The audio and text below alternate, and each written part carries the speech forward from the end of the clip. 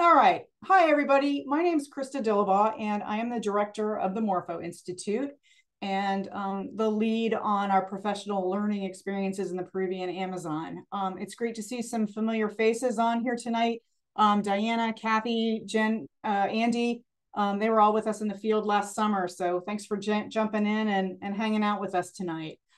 We wanted to give everybody who's been expressing interest about our field programs a real thorough overview tonight of the two programs we're going to run next summer. And so we do have an agenda for the evening, but before we do that, I just wanted to introduce any of you who don't know who the Morpho Institute is. We're a fairly young nonprofit, but we're working on over almost 30 years of work in the Amazon. So nonprofit status came in 2015, but we've been working down there since the early 90s. So as a result of this new nonprofit status, our vision is really a world in which the Amazon is treasured and protected. We are all educators that founded this organization and continue to work in education. And so our mission is to harness the power of education in realizing this goal of Amazon conservation and sustainability. So that's just the underpinning a little bit about who Morpho Institute is. So we invite you as of tonight to join us in this work, and we sure hope that some of you will join us in the Amazon next summer for quite an adventure. So for tonight's agenda, I wanted to do just a little bit of introduction about why the Amazon, why we work there, why it's important, and then certainly give you an overview of the programs that we offer and the study sites where we do our work. A little bit of information about how we prepare for this experience and the preparation courses that we have to get you ready to go. And then, of course, dip in a little bit into travel and logistics, and certainly allow some time for questions and answers. My colleague, Marissa Copan, is going to be monitoring the chat. So please do feel free to put your questions in there. And if everybody wouldn't mind just putting in there where you're from, where you're zooming in from tonight, and maybe how you found out about this opportunity. That'll give us some things to start connecting around. So that would be terrific. So let's jump in and just talk a little bit about why in the world the Amazon. We've been hearing about it for a long, long time. It's back in the news again. And it's one of those places that is now being viewed as it rightfully should, as a very critical global resource that matters to everyone, no matter where you are on the planet. It is a massive area. This is obviously a satellite image from Google Earth, and this very dark area right here would be what we would call the Amazon basin, all of which drains into the Amazon River, which moves from west to east over to the Atlantic. Carrying massive amounts of water, which impact global climate, carbon sources, all biodiversity, you name it. The Amazon's a player in any one of the current crises that we're facing. To give you a little bit of scale and size, if you overlay the continental United States over the top of the Amazon basin, it's about the size of the continental US, a little bit larger than that. And there are actually 9 countries that are responsible for its overall health and maintenance. Brazil being the largest landholder of Amazon territory. Peru coming in second in that effort. So it's also an incredibly large watershed, holding about 20% of the world's fresh water. The amount of water moving through this system, both terrestrially and atmospherically, definitely impacts regional weather patterns throughout the basin, also can have impacts on the global weather cycles and climate around the world. So again, when we say critical resource, it truly is just that. Biodiversity, spectacular biodiversity. It is the mother lode, if you'd like to call it that, of species diversity. It's both a museum for biodiversity, and it's also a source of biodiversity. A lot of the global genetic stock originated in the Amazon and has spread outward from the equator into other parts of the planet. These photos here are just a small sampling of some of the biodiversity that we see when we're in the Amazon, and each of these photos has actually been captured by one of our participants over the course of the many years that we've been working down there. So absolutely spectacular biodiversity experience while you're in the Amazon as well. Okay, there we go. Back that one up a little bit. And we would be remiss if we also didn't mention the very important role of indigenous cultures and communities within the Amazon. It is home to over 100 or 500 indigenous nations, several of which are still technically what we would call uncontacted. But the interesting thing, and I apologize for the very detailed nature of this map, there is a direct correlation between biodiversity, overall biodiversity health, and indigenous protected territory.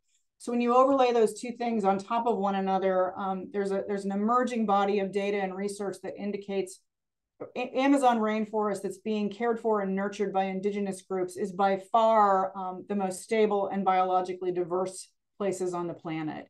And so we always incorporate indigenous perspectives and working towards deepening their conservation efforts and supporting their conservations in the areas where we're privileged to do our work. As the ethnobotanist Mark Plotkin likes to say, rainforests, and particularly the Amazon, hold answers to questions we have yet to ask. There is still so much to know about these forests, and we really have very few people actually doing that work, considering the scope of the place in which they could do that work, and also just the rapid rate at which it's disappearing. As you can tell, and you've probably seen in the headlines, Amazon deforestation has continued despite best efforts. It is getting a little bit better as of the end of 2023, thanks to some policy and governmental changes, particularly in Brazil. But deforestation is the #1 issue with loss of Amazon biodiversity, Amazon land cover, Amazon forest, and also putting carbon back into the air. The headlines are not terrific. And so we continue to ask ourselves, as educators, what's our role in all of this? And our answer as an institute is you all. It is getting educators into this space, into this place, deepening their understanding of why it's important, why it's valuable, and giving them opportunities to make deep and meaningful connections, not only with the ecosystem and its biodiversity, but the people that are there, that call it home, whose home place this is, and the very ones that are working so actively to save it. So our role is making those really important connections and providing educators with the opportunity to experience that. Just a real quick sort of a brief history, if you're wondering, well, like, who is this organization and how long have they been around and what's this all about? As I mentioned when I started, way back in 1992, the very first teacher workshops were actually hosted in the Peruvian Amazon with our current partner and longtime partner, Explorama Lodges. The very first educator academy in the Amazon, our flagship program as the Morpho Institute, was launched in 2013. In 2018, we then launched the Morpho Institute to be the new home, the nonprofit home of the Educator Academy. And then in 2022, we, believe it or not, we celebrated our 10-year of that flagship program. And then last year, we successfully did a 2.0 pilot of our brand new Amazon Research Initiative for educators. So we have a very long history of working in this area and are continuing to expand and grow and deepen our impact in different ways, but all through the lens of education and getting educators connected to this place. So let's have a very quick look at the programs that we're offering and where our study sites are. I would hazard a guess that most of you are probably coming into this having heard about the Educator Academy in the Amazon. It is our flagship program. It's the one we've been running for a long time. That program has run since its inception from July 1 through 10, every single summer. Despite the 2 years of COVID, we didn't make down there in COVID, but we're happy to say we've been at this for 10 years. It is a place-based inquiry workshop. It really focuses on making deep classroom connections between the educators visiting and the place that they're experiencing and their home place. It focuses on field studies and how to do those with students. And it also has a deep connection to community-based conservation with our nonprofit partners and indigenous partners in the Amazon. The Amazon Research Initiative for Educators is our brand new program, and that runs the second half of July 11th through the 20th.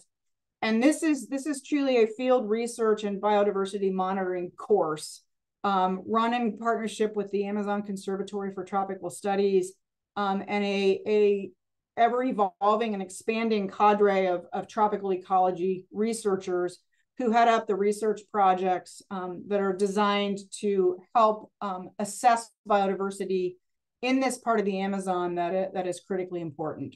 So we'll just do a little brief overview of each of these. I'm always available for questions and digging deeper into this to figure out which is the best fit for you. So the Educator Academy, as I mentioned, it is truly an interdisciplinary workshop. It focuses on place-based inquiry. So we are fully immersing ourselves into the Amazon and taking the place-based educational model as our touchstone on how to connect teachers more deeply to this place with transferable activities and workshops and resources that they can then go back to their home place and replicate or expand upon when they get back home. So the Educator Academy was originally conceived as a professional development program in the Amazon. And so classroom connections are hardwired into that program every single day and in every single workshop. We base that off of an inquiry model, and we actually conduct field investigations and lead you through an observational field investigation and other types of field investigations to get you comfortable with that in this amazing ecosystem. Again, very transferable back to the classroom, back to the K12 classroom, I would add too, because we do, depending on the breakup of the group, we do try to tailor things to meet the needs of elementary, middle school, and high school educators, all within this same program. It also has a very strong thread of community-based conservation, meaning that conservation that is coming out of indigenous communities and out of local communities, and we are being responsive and supportive to that in the work that we do with them. We have a whole cadre of resources and faculty and equipment that underpins this field experience. Christy Reddick and Jess Honecker of the Bug Chicks, younger entomologists that specialize in not only entomology, but making connections to the classroom through social emotional learning and bugs. They are lead faculty on this program. We use resources from the Pacific Education Institute. Many of their field STEM resources are absolutely spectacular and perfectly adapted and applicable to our work there. Pocket Lab loans us some environmental sensors for teachers to use while they're in the field. And then we also have strong partnerships with Conapac, which is a Peruvian NGO that works with over 50 communities, small communities up and down the Amazon and Napo rivers. Whakanomai, which is the Maihuna Indigenous Federation, and then One Planet, that is also another conservation organization that is working to protect indigenous rights in the area. So all of these sorts of resources, whether they're tangible resources like field manuals or people like the Bug Chicks or communities like Conapac, are all part of this Educator Academy in the Amazon. It touches, as I said, it's interdisciplinary. So it certainly touches on K-12 science. It certainly focuses on ecology and natural history of the tropics. STEM is incorporated into that. Field journaling, field notebooking, certainly geography, global studies, cultural connections, indigenous perspectives, language arts, even SEL. All of these things are woven throughout the field program and facilitated by our faculty that help all of the daily workshops that we run while we're there. A typical schedule for the Educator Academy is getting up early and doing some early morning wildlife watching and birding, typically, but not always by boat, because we are in a massive watershed. So we do try to spend quite a lot of time out on the water when we can. We have morning field workshops that are, again, always related to and tied back to the classroom. Lunch, another afternoon field workshop, again, with classroom connections. pre-dinner roundtable discussions, dinner, and then following up if you're still standing with night hikes and night boat rides. We cover everything from basic tropical ecology to ethnobotany to how to work with arthropods in the classroom to how do you do a field study with students, or what does it mean to really get out there and make observations. So we work through all of those different workshops, and all of this is outlined obviously in much more detail in the syllabus that you can pull offline, and we'll happily share with you in any other follow-up communications that we have about tonight's webinar. So the Amazon Research Initiative for Educators then is an entirely different program. It is geared for educators that are very interested in taking a deeper dive into the world of tropical field biology. The theme of the program is monitoring biodiversity in a changing world.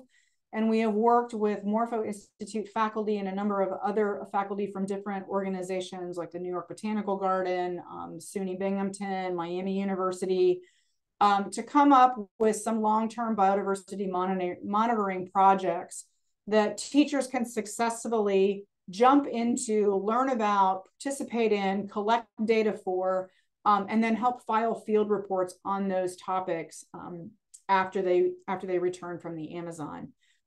We've been wanting to do this program for a long time because we have the great privilege of being able to do our work within the Napo Sukasari Biological Reserve, which is owned and operated by Explorama Lodges.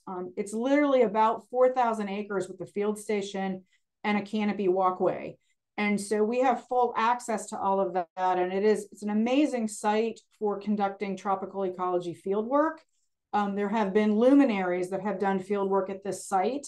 But in the most recent history, there haven't been as many researchers down there as we feel should be down there doing that work. And so we've sort of reinvented what we could do with this spot, and feel strongly that educators participating in this kind of research in partnership with field biologists would be a great place to start.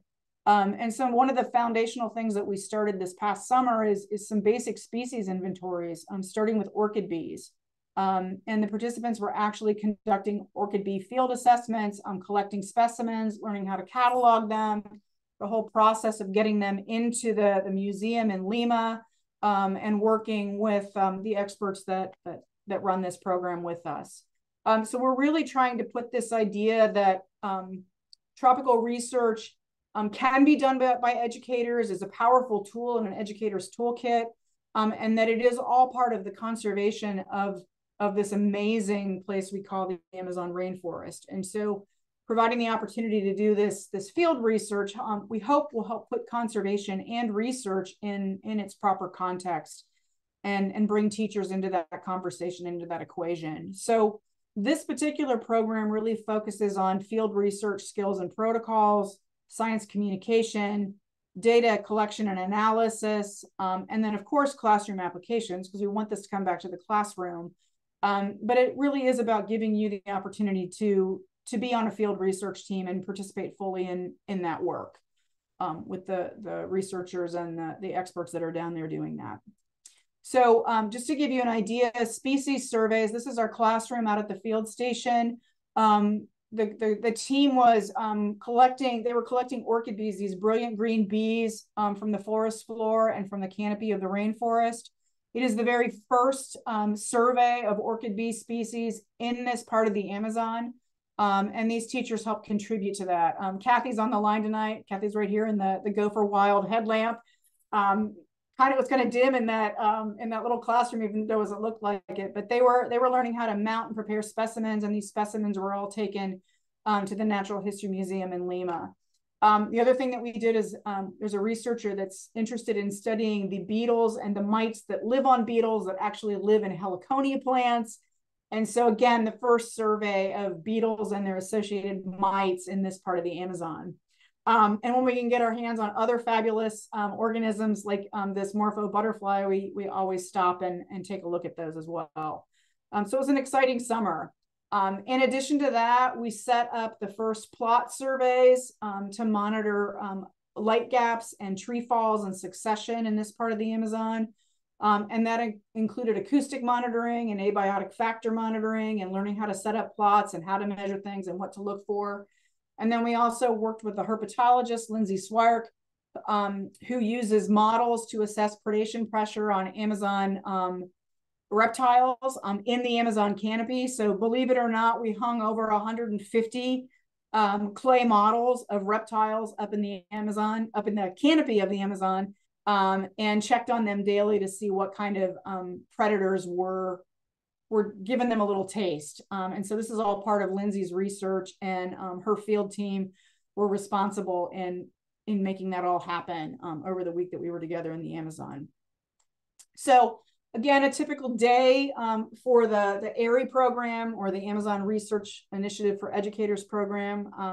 Again, we get up and we do early morning wildlife monitoring, and then we have field work with our research teams. So we're out actually doing the field work. In this case, they were setting up the plots on the very first day and determining where the insect traps were going to go. A big hearty lunch, and then we're either back out in the field doing field work in the afternoon, or we're doing the data processing that needs to be done with specimens, or crunching numbers or whatever needs to happen. Always have pre-dinner discussions, not only to make classroom connections, but to dive deeper into some of the content and some of the expertise that's in the room. And then almost without fail, if everybody again is still standing, there's always the option for night hiking or setting up black lights to look for insects and the like. So again, we will officially open this up to non-alumni in 2024. The last two pilots of this were just conducted with alumni to help us get this off the ground. And if we are fortunate and we have enough people that sign up to join this program, and we have a mix of alumni and new participants, we're hoping to set up a little mentoring partnership so that alumni of the program that have been to this part of the Amazon before, I should say alumni of the Educator Academy, have been to this part of the Amazon before. If they're coming back to participate in the research program, we're going to ask them to step up and do a little bit of mentoring for any new participants who've never been to this part of the Amazon or even into the tropics, just so that everybody feels comfortable and prepared and fully ready for the experience.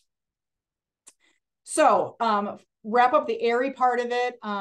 It's a lot of hard, sweaty work, but we love it. It may or may not involve machetes, but we are, again, really looking at field studies for biodiversity conservation. We have projects on iNaturalist that we're cataloging all of this in. eBird, of course, these are two citizen science projects that we contribute to, and our data is contributing to. And then the field reports from this last summer will be coming, hopefully done and wrapped up by the middle of October. And those will be coming out and being shared publicly with this first round of information and field reports from this first team that pulled this all together for us.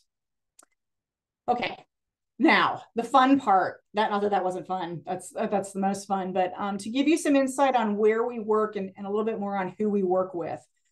We are based in Peru. So down here, this is the capital of Peru, Lima, which sits on the Pacific coast on the west side of the Andes. We actually do our work way up here in the Loreto district, just outside, well, not just outside, 50 to 100 miles outside of Iquitos, Peru. If we drill down a little bit closer, this is the Amazon River flowing this way. Here is Iquitos down here at the bottom. That's where you will come in and out of. You'll fly in and out of Iquitos via Lima.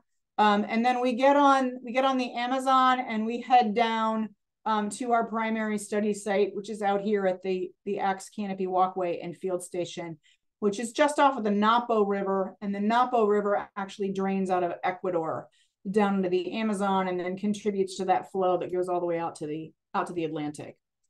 So our first stop, at least for the Educator Academy, is at Explorama's Explorama Lodge. And I just cannot say enough about Explorama and the partnership and the platform that they provide and facilitate work. They have been in business in this part of the Amazon for over 50 years. They have done it all. They have seen it all. They treat us all like we are family. We just have the most incredible experience because of the infrastructure that they provide to us, so that we can go play and have literally have science camp in the Amazon, and not have to worry about so many of the logistical details that they help take care of us, for us. The other site that is there is the Amazon Conservatory for Tropical Studies, which is a smaller field station, much more remote, where we spend the majority of our time. So to give you an idea of what where these locations are, again, Explorama Lodge, down here is Iquitos again. This is the Amazon. Explorama is just off of the Amazon River. And then the other, this is what the Explorama Lodge, the accommodations here are wonderful. They're comfortable. You do have ensuite bathrooms, cold water showers, but ensuite bathrooms. At this particular lodge, they are built in a traditional style with Iroquois thatched roofs, covered walkways to get you from place to place. An absolutely lovely and great place to start your Amazon adventure. The forests that Explorama protects around their lodges are incredible. Huge, big buttress root trees, fabulous trails, nice biodiversity, perfect place to dig into field investigations and studying and professional learning experiences in the Amazon. We also, as I said, to the extent that we can, depending on water levels, we are out on boats quite a bit, doing wildlife watching, maneuvering from one lodge to the other, and taking advantage of that cool breeze in the morning or in the afternoon as we're going from one site to the other. We try to spend as much time, balance that out when we can, depending on water levels. The second site that we go to is the Amazon Conservatory for Tropical Studies, and as I said, it's up here just off the Napo River, and it literally backs up to two major conservation areas. Just take a little look at that map there, and one of the first things you probably should notice is that there's no roads bisecting any of this. It is a remote location. The facilities reflect that, but again, we are in incredibly good hands and an incredibly comfortable, wonderful, biodiverse place. It is a simple field station. The rooms, again, thatched roofs, covered walkways, smaller facility. However, we sleep under mosquito nets. The rooms are open to the outdoors. We have very clean and wonderful pit toilets, latrines, and then also cold water showers. But the added bonus can be hammocks. If we can get the hammocks strung up, a common dining room. It becomes a very intimate space where teachers really do bond and make friends for a lifetime, and have pretty much 24/7 access to all of the faculty too. Neither one of our programs are programs where faculty come in for an afternoon and then take off and go do their thing. They are with us the whole entire time, and actually donate their time and talent to this program. Not one of our faculty to date has ever taken a stipend to do this work with us. So for that, we are incredibly grateful. And the bonus of all bonuses is at the Amazon Conservatory for Tropical Studies, or ACTS as we call it, is a 1/4 mile canopy walkway. Folks, this is unprecedented. We get to do our work here over multiple days and have unlimited access to a 1/4 mile walkway through the Amazon canopy layer. Canopy layer is where 90 to 95% of all the biodiversity lives in the Amazon. So for us to be able to have this as our playground and be able to do a vertical study from top to bottom across the 1/4 mile acre is just absolutely spectacular and incredible. And then to be surrounded by faculty and working with faculty who have spent many, many years working in this environment is just a complete and absolute added bonus.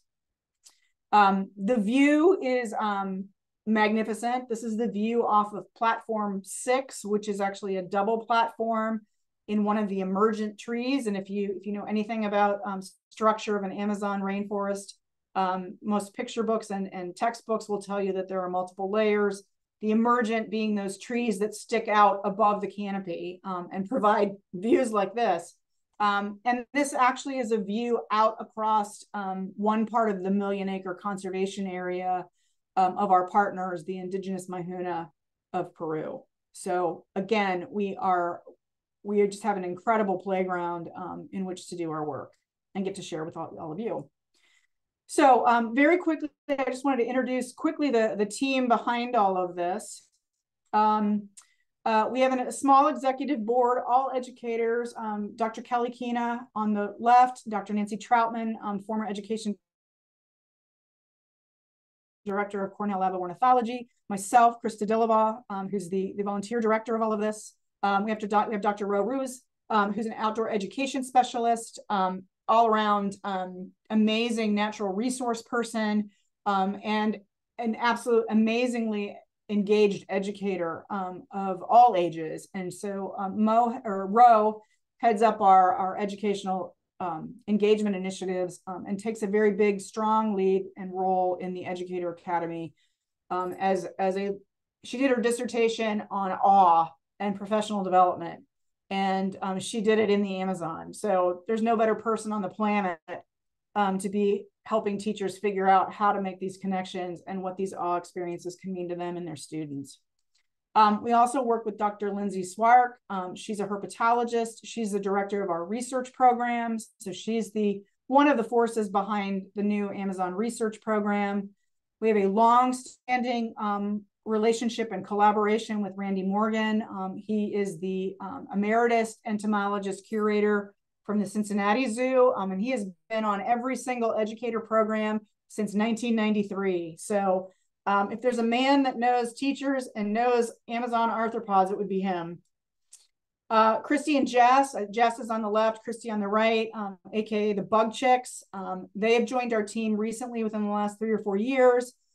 They bring a whole new level of energy and make some really amazing SEL connections for teachers back to their classrooms, using bugs and arthropods and overcoming fear, and just an amazing duo that brings so much joy and energy to the program. It's incredible. Rob Naxey, PhD botanist from the New York Botanical Garden. He's actually the curator of North American botany, but his passion is not only these pitcher plants, which are carnivorous in the United States, but also neotropical beetles and the associations they have with heliconias, which are a really fascinating plant species in the Amazon. So Rob joined our team, and he is one of the co-creators of the research program that we've talked about. And then finally, we have amazing guides that we get to work with. These 3 gentlemen have been on every single Educator Academy since the beginning. They are also helping facilitate the new AERI program. Roldan here in the middle and Cesar were part of the research team for this last AERI program. And we're full and 100% participants in all of those research projects. So they continued on in their role as guides and helping us, learn everything we can about the Amazon and making sure we're on time and keeping us safe. But it was an absolute delight to be able to work with them as co-researchers on these research projects. So incredible people that are family for us and will become family for you as well. Last but not almost least, or I should say not least, certainly almost not last, our Indigenous community partners, the Maihuna. We started this collaboration with them in 2018 and have worked with them over the last several years to develop field workshops, community-based education and conservation workshops that are helping them sustain and protect their Indigenous territories. So that has been a huge new addition to our faculty. We view them as faculty, and I think they view us as a valuable resource. They absolutely adore working with teachers because teachers are the best learners out there and ask the best questions. And so it's just been a really wonderful evolution over the last 4 or 5 years in getting to work with these amazing conservationists and human beings as they struggle to conserve their ancestral lands. And then last but not least is all of you. These programs are run by educators, but we are facilitators. We are bringing you into this space and co-creating this experience right alongside you, bringing our expertise into the room just as we ask you to bring yours. And so it is, I will say, after doing this for over, well, on nearly 15 years, 10 years officially with the Educator Academy, it is an incredible privilege to be in the room. When I say in the room, in the Amazon, with educators that we've gotten to work with, watching them lean into being these exceptional teachers and building community and camaraderie with their peers, and letting us be a part of that and learning from them and with them throughout both of these programs. So it's an incredible group of teachers that we've gotten to work with thus far, and we're looking to forward to adding a new cohort for 2024. So one last thing that I think is really critically important, and I think sets us apart from maybe some other international teacher programs that you could possibly be looking at. You know, we continually ask our question, you know, as a nonprofit, are we really making a difference? And if so, how and why? We have, let me just back up a second. We have done retrospective interviews and assessments. We know we're making an impact on teachers. Happy to share those reports and data with you if you'd like to see it, or if an administrator would like to see it. We know that that's happening, and we have the data to prove it. The other piece of this, however, is not just educators in the United States and their students, but what about Peru, and what about conservation in Peru? And I just want to highlight for a moment this collaboration and partnership that we have with the Maihuna, and just how impactful that is on the program and on the teachers who get to participate in it. And then also, we hope and are working towards impacting their conservation success story as well. There are 4 Maihuna communities. They are responsible now for over 1 million acres of ancestral lands and primary rainforest, undisturbed for the most part primary rainforest. There had been some initial logging that came in that had decimated parts of this conservation area. The Maihuna were successful in ousting those loggers and the poachers that came with them. And in 2015, they were granted the right back to the management of their ancestral territories. We came into the picture shortly thereafter and helped, came up alongside them and said, hey, you know, we'd really like to be part of this ecotourism, these educational workshops you want to lead. We think we have the right audience. We want to introduce you to some of our teachers. What would you think? And we have since then every year continued to work with them alongside them in creating field opportunities and field workshops that help sustain them in a small way economically. So you will have the privilege of getting to visit one of those Maihuna communities and getting to know those community members. Again, we've been at this with them nearly from the beginning, and have been in the focus groups and the working groups, working with the community elders and the community leaders to develop these field workshops that our teachers now get to participate in. One of the projects is a very large stingless bee honey operation. So we've helped them figure out how to develop workshops that would be meaningful and resonate with teachers and other ecotourist visitors. And you'll get to experience all of that. We have honey tastings. You'll get to see how these hives were traditionally harvested, how they're doing it sustainably now. All sorts of big global conservation sustainability lessons in real time, right in front of you, and you get to participate. We also get to work with community members who are more than happy and willing to share their knowledge of local biodiversity, and in this case, the types of fish that frequent their waterways, the fish that are now coming back now that the poachers and loggers are gone, how they sustain themselves on this incredibly important resource in the Amazon for them and their families. You'll be invited into their homes to learn how they do this, how they process their fish and their food, and how they catch it when we're on the river with them. In addition to that, again, learning from not only community men, but also community leaders that are women. Women take a very big role in leadership in these Maihuna communities. And it's been an absolute delight to see someone like Marina here in the middle grow and evolve in her capacity as a workshop leader.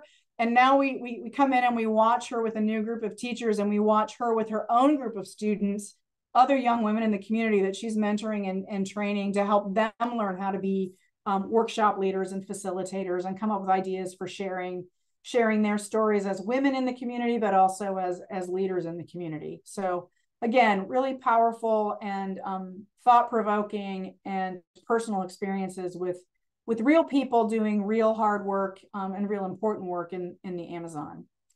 All this to be said, one of the reasons why this is such an important part of our work, again, it's not just education for U.S. educators, it's getting the word out about this conservation success story, but also the imminent threat that is coming along that they're facing. The Peruvian government has proposed a road that would bisect the conservation area. And we are working with the indigenous Mayahunas, supporting them through these workshops and in other ways through our Climate Action Fund to help provide them with the resources they need to build capacity and fight this road. We are certainly not doing this alone. We are one of many, many organizations that are working and supporting them in their effort to stop this road and maintain autonomy in the heart of their conservation and ancestral lands. So again, this is a very quick overview of everything that we're doing. There's so much more that you will learn and be a part of before, during, and after these field programs. But we wanted to give you a real taste of the kind of work that we're doing and give you a feel for what some of the options are for participating and joining us in this work. So I'm going to keep plowing ahead. I know Marissa's going to interrupt me if there's burning questions in the chat, and I'm going to leave time, I promise, for Q&A at the end. Just real quick, pre-departure prep.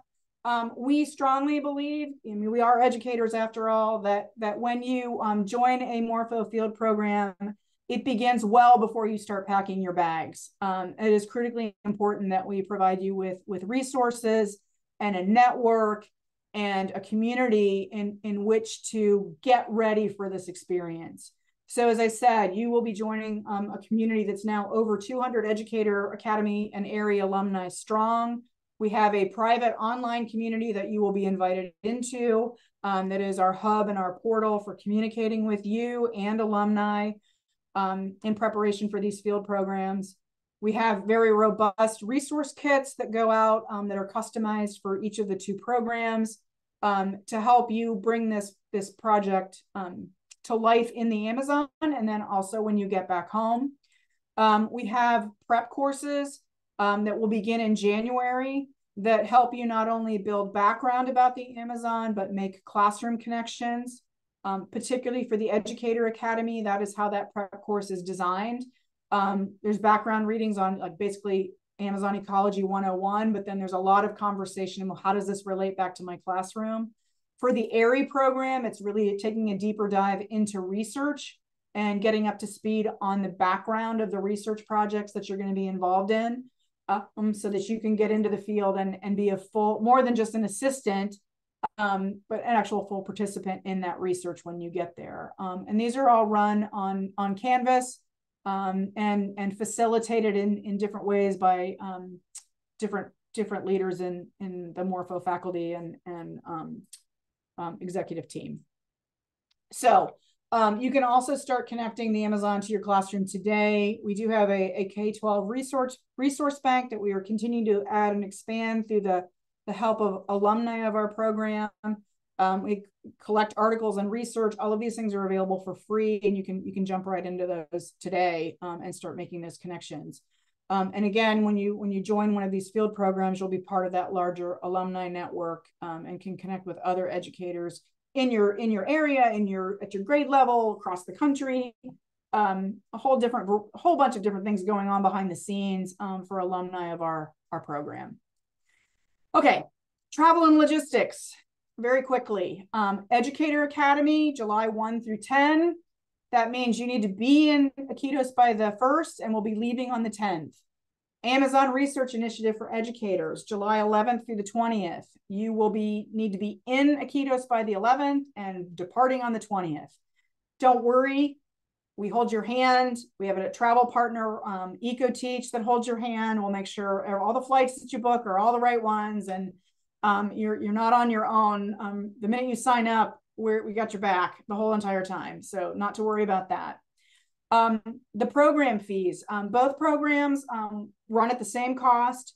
So it's $32.50. That includes the Morpho Institute program fee, which you need to think of sort of curriculum, resources, faculty, the programming part of it. That part of it is $825, an incredible bargain when you begin to realize what all goes into this program and what you get out of it. And then the travel and logistics piece of it, for your room, your board, ground transportation when you're in the Amazon, all of those things, that's $24.25. So the grand total, not including airfare to Iquitos, is $32.50. So just wanted to put that out there for you so you kind of know what the numbers look like. Again, all this is on the website for both programs. Payment schedule. Registration will actually open up on September 1st for both of the programs, the Educator Academy and the research program. Once you put your registration form in, we'll send you an invoice for your non-refundable deposit, which will hold your place on the roster for the program of your choice. And then that will then trigger what happens next, getting you connected to EcoTeach, and then within 30 days, getting your travel deposit paid and figuring out what the rest of the travel payments will look like for them. And then balances both to Morpho Institute and EcoTeach will be due later on in the spring.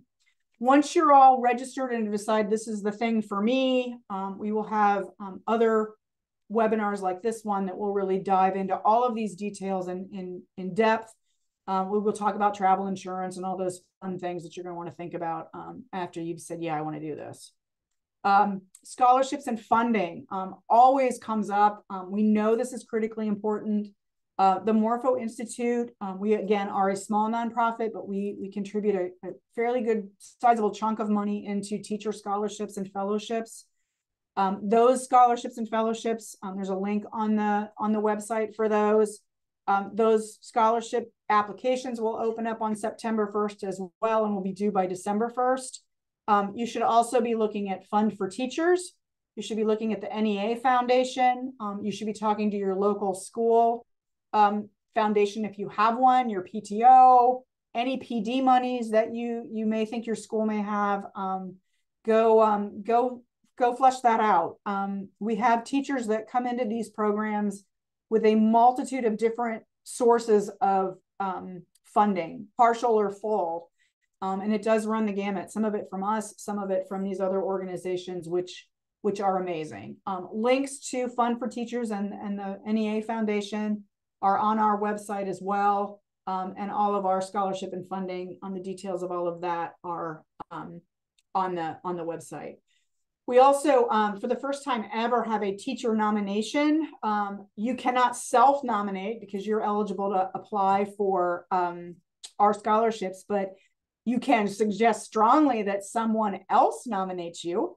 And so that nominated teacher form is also on our website, and that has to be done by a colleague or an administrator that would nominate you for a scholarship to join us on in the Amazon. So again, more to come on all of that, but all of those things are on the website and readily accessible. Real quick, just because this pandemic is not done with us yet, I just want to put this out very clearly. We have been back in the Amazon twice. Things have officially lifted internationally when it comes to restrictions on getting in and out of most, if not all, countries. That certainly is true for Peru and for the United States. We do ask that everyone be vaccinated for COVID and anything else that you should be vaccinated for coming into the Amazon. We do operate out of a remote field station. Healthcare is not close by. It's not easy to get to, and it is not what you would expect as a resident of the United States of America. We can get you help when you need it, no doubt. We have all of those procedures and protocols in place. But when it comes to things that you can preventably be taking precautions for, COVID is one of those. If you would get COVID for the first time and are unvaccinated, Peru is probably not a place where you want that to happen, especially if you have any compromising issues. So we do ask that everybody be vaccinated, that you comply with U.S. and Peruvian protocols and comply with our protocols, because we certainly want to be engaging with our Peruvian friends and colleagues in the most safe and respectful way we can. So I'm just like you and living for the day when I don't have to use the word COVID anymore, but we still do, at least for now. So just wanted to put that out there.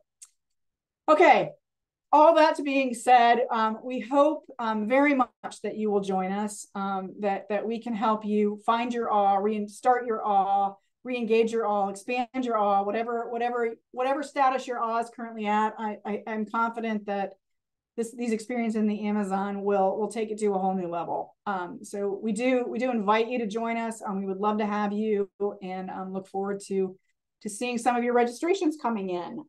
So again, those will open up on September 1 at 12 p.m. Eastern. It's first come, first serve.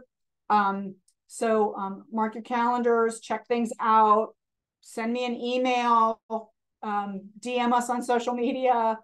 We're happy to answer any and all questions that you may have, so that you can feel confident about joining us in Peru. Okay. Questions. Finally, Krista's done talking. Feel free. I'm going to stop sharing right now. Feel free to unmute, ask questions, put them in the chat. Marissa, if there's things I need to answer, please unmute yourself and let me know what questions I can answer. I think you've answered most, but one was about learning Spanish and if we need to. Okay, this is all about True Confessions. My Spanish, even after all of these years, is toddler grade, probably. So no, you do not have to learn Spanish in order to be able to participate. Is it an added bonus? Absolutely. Should you try? Should you get on Duolingo, learn a little bit? Please do. But it certainly is not necessary to take full measure of either one of these programs. Everything's conducted in English. And if it's not, then we have translation, folks that can help make those connections. If you are a Spanish speaker, that's fabulous. We will ask respectfully and politely if you'd like to help, facilitate conversations with people. And you can certainly say yes or no to that, depending on your comfort level with that, but not necessary. What else? Thank you. Another question was about how bad are the bugs down there? And what should you do? Yeah, excellent question. Always comes up.